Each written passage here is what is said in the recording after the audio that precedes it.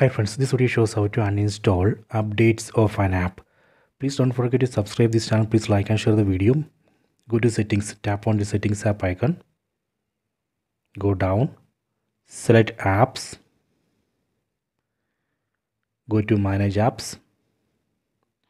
Here we can see list of apps. From this list, let me select one app. Let me select Compass. Then here you can see the version 13.1.9. So I am going to downgrade this app. Tap on this uninstall updates button. Tap here. Then tap on OK. Done.